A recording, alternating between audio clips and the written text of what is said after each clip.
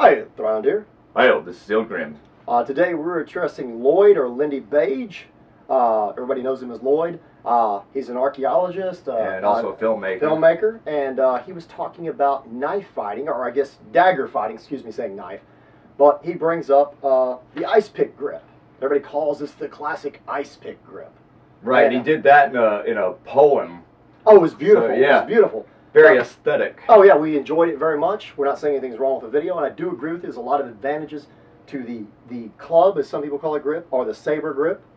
And I mean, yes, it has lots of advantages. I would call this more of a dirks grip or a rondel grip, because this came about from the knightly dagger, early period, and it was an advancement when they made the rondel. It was used for thrusting, but why would you want to limit yourself, as he's saying, where it's harder to aim at all the different areas, and you know, you have to come back this way, and that's right. You do have all your angles, but as you see, it looks a little awkward. You have to be really close to do it. If you don't want the guy grabbing you, you have to hold it way back. Yeah. Yeah. Otherwise, he's going to try to grab you, and you're going to have to come in at different angles. What if there isn't as many advantages as you think? Because the cutting, depending on what he's wearing, the amount of cloth, the layers, right. Whatever he has on, his cuirass, it could be a linothorax early period. Later period, if you're talking about the Germanic dueling and stuff, which he's referencing in the manuals, like Talhoffer's and all the treaties, they show a lot of the saber-style grip working. They show them using it. Yeah. But it is a little bit weaker when you're going to thrust, and if there's no target here, is there an advantage? Because all you've really got is legs, you've got thrust up, but if you can't really hit a head, because let's say he's wearing a helm, or a full helm, like later century, or well, it reduces your accuracy trying to go for eye slots. Is this really strong, stabbing up under here, We're going to look at that real quick. We want to talk about what if you can't cut through it. Because we've tested cloth before, and we know it's very difficult, even for swords. To even just a standard pair of blue jeans is hard to slice through. Linen, as a gambesson, can stop a longbow arrow. That's actually shown by Mike Lloyd's. That's right, yeah. So, yes, it's easier. You do get more power thrusting this way. That's why the manuals, I believe, talk about all the different techniques on disarming and fighting against this, because if they were using rondels, a lot of them weren't even that sharp. It was mostly a very stiff dirk or dagger to get in niches. That's right. And where were most of the niches? That's what we're going to find out real quick. We're going to figure this out real quick for you. Do a couple of tests, because we won't want to stand here and talk and rant about it. We want to show you how it is. One thing I was going to say about it is the grip. The grip like this, if you're holding it this way and you cut and thrust, I mean, you can grip it really tight. A lot of swords, you'll see them actually let it go out. There's no weight to this. So if you try to use the weight and cut this way, it's not going to do you a lot of good.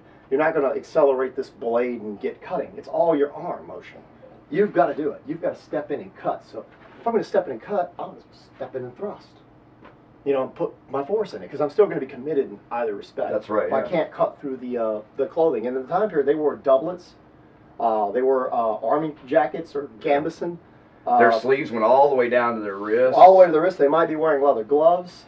I mean, you might have the throat up. Sometimes they had high collars, but you might have a throat up that you can cut, and the wrist possibly, or the hands, which the hands aren't really the greatest targets to cut. Although you might disable the hand. Inside the hand has the thickest skin in the entire body. He brings this up, which is true in the manuals.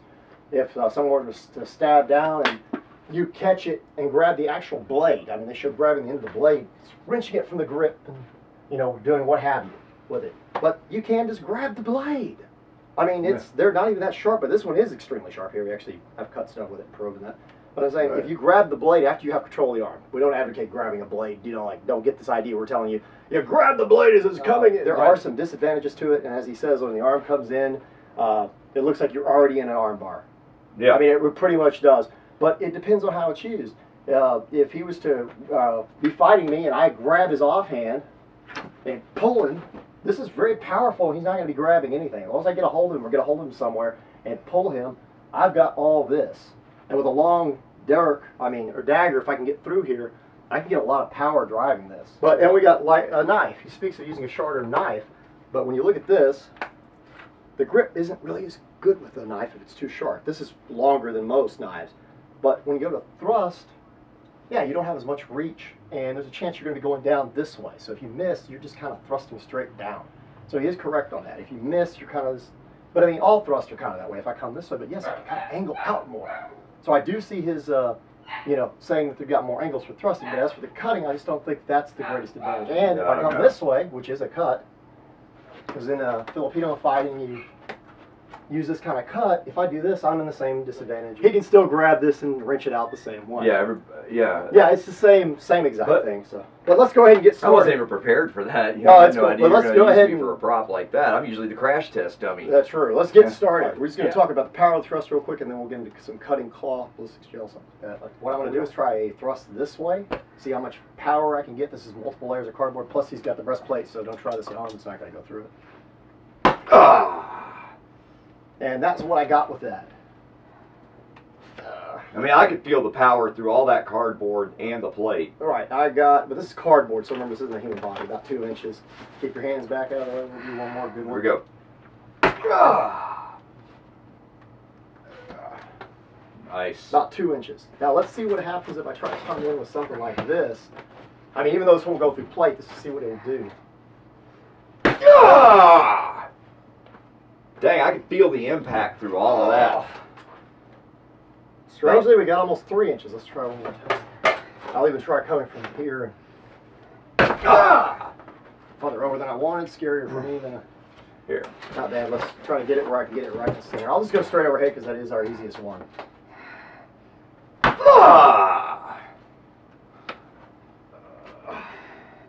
A little over about 2.5 or 2.5. Well, yeah. But there's more power. That's all we were trying to say. There's a lot more power. Turn sideways. Remember, I was talking about pulling the guy this way and stabbing into his body.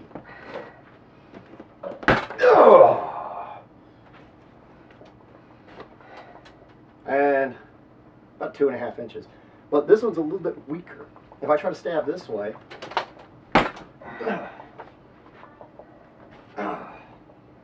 I'm only getting about 2 inches. I'm getting about an extra ½ inch to 3 inches thrusting the other way. And that's cardboard. Power. Yeah, that's just multiple layers of cardboard. I'm saying, just so it's not a fluke. I'll do one more.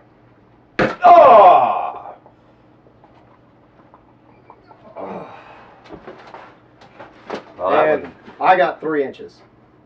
And I'm not trying to pull this or anything. I'm just not able to do that with this kind of motion. It's just not happening. Try with the dirk. I want to see if we can cut through this. I'll give it a good cut, good go in it, see what it does. I cut some cloth, but I didn't even make it through more than one layer. Cut some more cloth. We didn't make it through. Of course you're wearing your thing, so.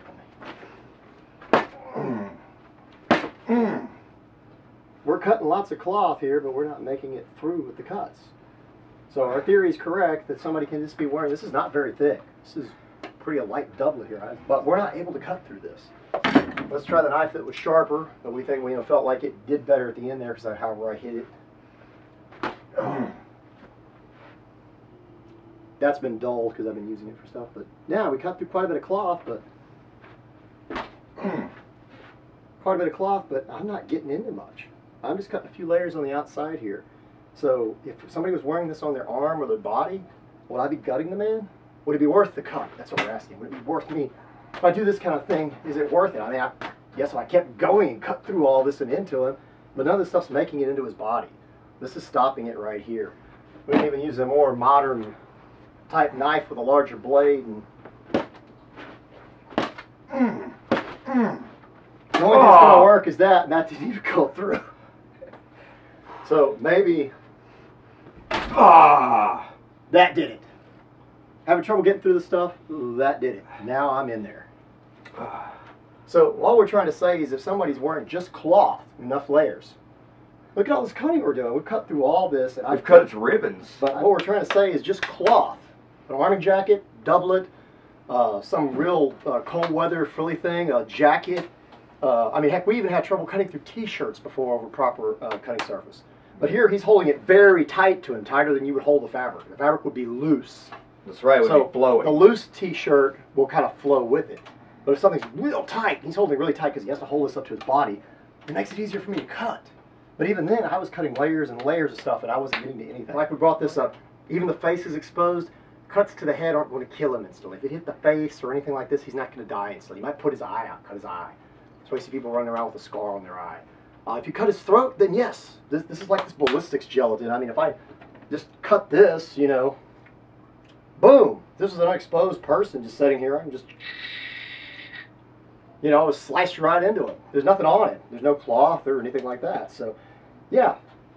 But when you have the cloth on, it makes such a big difference. Especially if that cloth is flowing, not you full pretty tight. much want to try to get through it, and that's probably your best bet.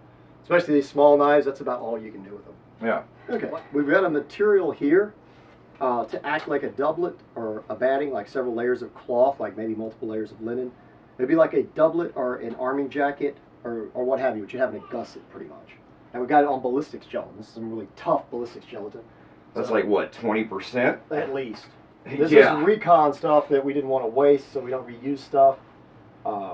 It should work fine for piercing. We can test that afterwards. But this is just to see what it would do with this kind of thrust, with this type of motion if you're trying to stab into somebody.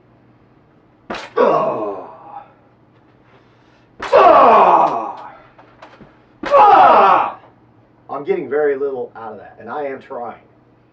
I don't want to stab up into you, but I want to stab into it. I got you. We got some through the outside cloth, but nothing went through. Okay. Now we're going to try a different kind. We're going to try our overhand thrust.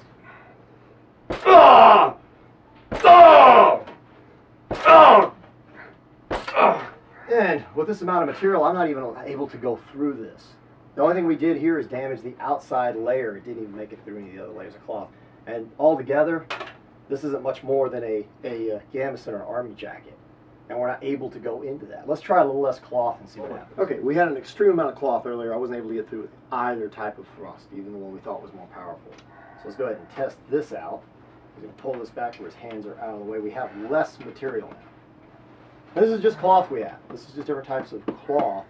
And the idea is we're just doing it like if you had an ornate doublet or an army jacket or something like that. And then the inside we have the better stuff here that's more linen-like. We've got less layers in there. So let's start off with the weaker one, or what we believe is the weaker one. And I'm going to try to give everything I got. I want to get in here.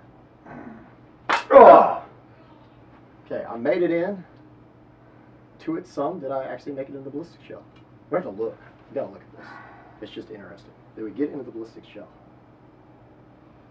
We went through the cloth, but it didn't even make it into the ballistic shell enough to think it damaged it. I mean, we're talking about, you know, like barely tipped it. You maybe bleed and go, ow. Not much. Let's go ahead and try this one. I'll make sure I hit up high where it is at.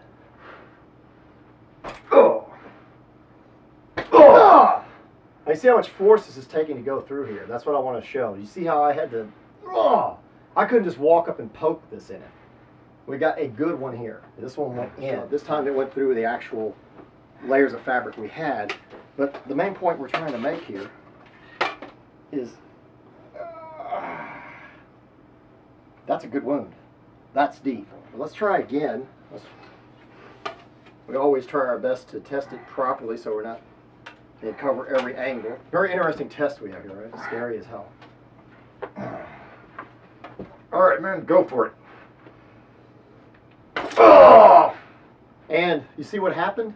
It rode up a little bit, but a person could do that. We didn't get anything. Nothing at all. I got one in. I got one in.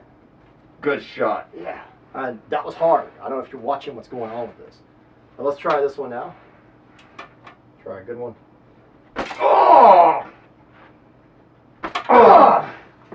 And see how I'm able to lean into it. I think I made it all the way to the breastplate that time. Yes, you did. With the other thrust.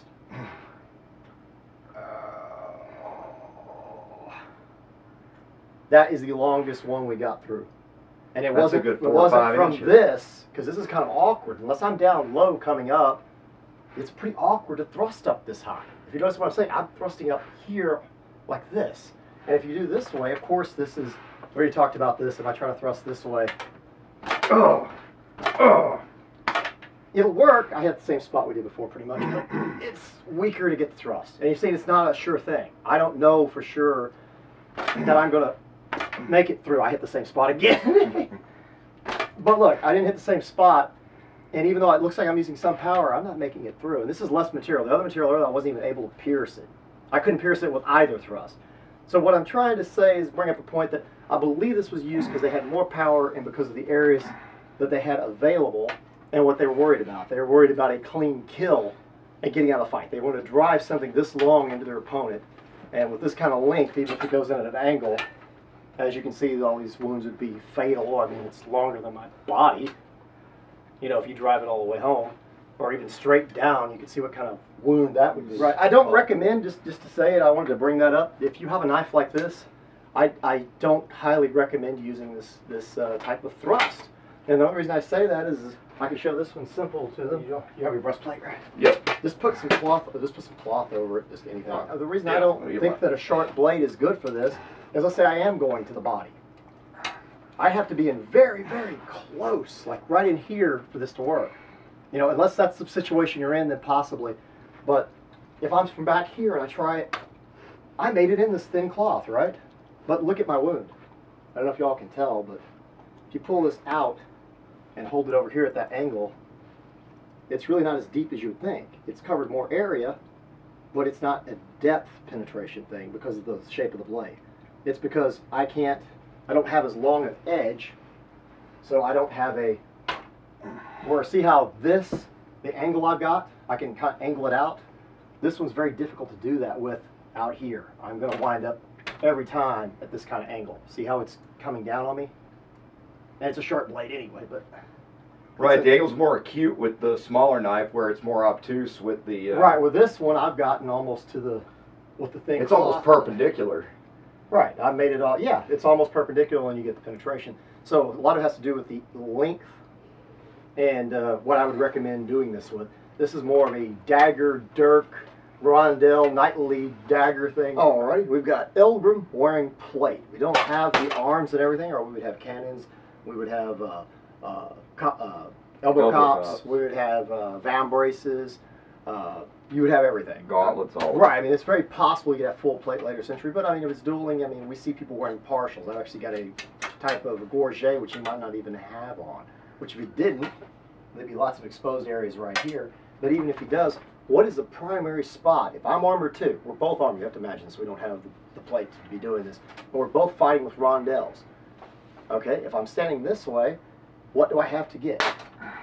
I don't know if that hurt, but these thrusts don't do much. I mean, this is just plate. I'm not going to be able to go through here no matter what I do. It hurts him, but I mean, that's what he's going to be experiencing is this impact. But am I going to go through it that way? No. But if this is to the death, and I have this like this, and we're fighting, and I'm sitting here trying to get my blade in, and I come in and get a eye slot, that's a kill. I mean, I can get this straight in the eye. And if you look at the longer blade, I can throw a straight shot with it. I can throw it down, work grappling out. I can get in niches. I can get it up under here if I wanted to. Of course, you could do it this way as well. But the trick is he's going to be trying to stop this the entire time. This is a lot easier to block down low. He's pushing down and he's got his up high. I'm worried about this kind of thing. So when you're looking at this stuff, this is easy to parry. He's wearing arm guards, so I can't just cut his arms. And the only things I really have are niches. So this is a much more powerful blow.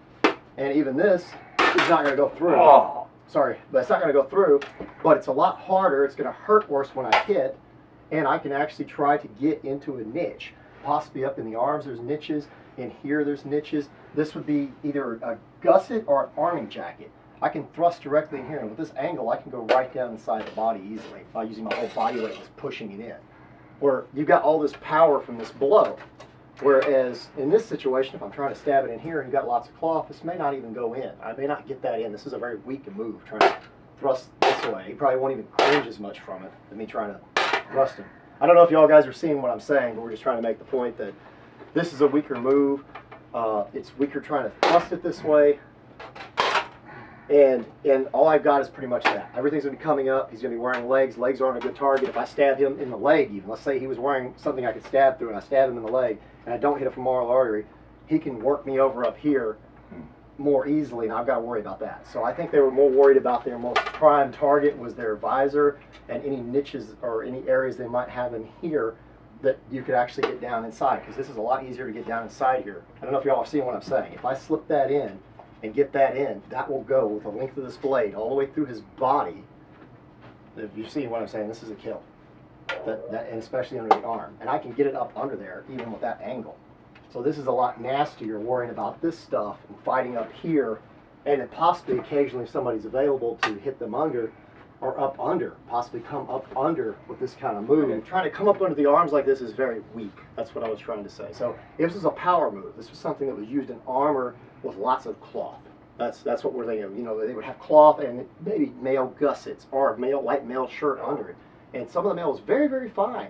So was it possible to go through it? Possibly. If it was really good mail, maybe not. But it's still lots of areas you really can't cover because it's just too restricted. Well, yeah. Fight. And then in the Germanic dueling, they show people wearing partial plate, like I said, lots of cloth all the way to the I mean, this stuff was probably lots of layers of cloth as well. Oh, yeah. No one wants to die. If you're fighting a guy lightly armored in cloth, this may be your best advantage, even if he's got it overhand and you're wearing plate. If you're in cloth and he's in cloth, I honestly think this is a very good technique, like he was saying. Well, you got good reach. Right, but it depends. If you got a rondel with no edge, you might be better off in the other place of just going this way anyhow. And using your grappling and him using his grappling and you trying to go for that proper opportunity and get the proper stab. Because one I think was more straight for dealing with only niches, needing as much power as possible to pierce a doublet or a arming jacket or a gambesson, and that's the whole point to it. Yeah, that's why you see the difference in the styles throughout history. True, but both styles are still useful even in modern terms. I mean, if you have exposed arms, like most people wear T-shirts down here in the deep south, you know, I mean, I guess you could use that saber grip with a smaller knife and punish them for trying to grab at you or stab you by cutting their arms up with that. Oh yeah, you could use it to parry with. You could parry, like we were parrying in the video, but I parry with the underhand dirk or dagger, the large one. And if it cuts, yes, if it's open, his arm's open, you will cut all the way. That's right. You'll cut all the way in, yes. Right. Because there's nothing there to protect it. He doesn't have a jacket on or long. But vice versa with the saber grip. Heavy shirt or something like that. Right, but even switching back over to the saber grip with the exposed arms or exposed you can do the flesh. same thing. You can cut his arms while you're parrying and stuff. You parry and cut at the same time. But it's an opportunity. Knock and cut instead of grabbing or trying to take it away from But it's all about opportunity, situation, circumstances. But I guarantee you, if he was wearing multiple layers of cloth all the way to the wrist, like a lot of these old army jackets were and so on, and how thick and padded they were, how many layers of cloth and how tightly woven they were, you'd have a hard time cutting into his arm. Oh, if you did, it would be a small cut. If you got lucky. So there you go. Hope you all enjoyed it. Hope Lindy enjoys it, or Lloyd. And we just tried to do our best to test it out and explain why we think one was used over the other. And one of the reasons had to do with armor.